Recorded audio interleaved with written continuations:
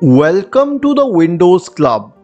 If the headphone jack is not working on your laptop, then either read through this article on the Windows Club or simply watch this video. We will guide you through the procedure. First of all, you can reboot your computer, a very easy fix.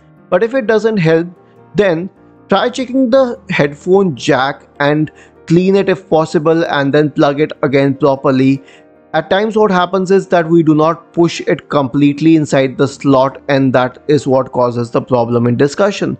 But once you have confirmed this, you can consider updating the audio drivers on your computer.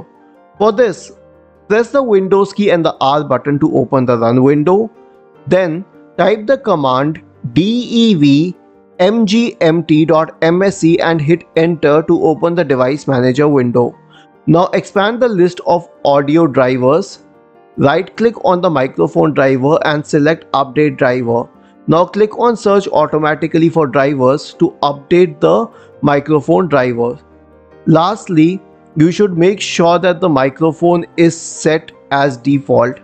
For this, right click on the speaker symbol here and go to open sound settings. In the sound settings window, click on sound control panel. Then go to the recording tab.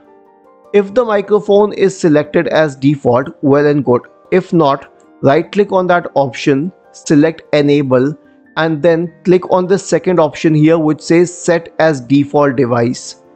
Isn't this easy and interesting? If the issue persists, please go to the original article on the Windows Club, scroll down to the comment section and write your query. We will surely answer to it.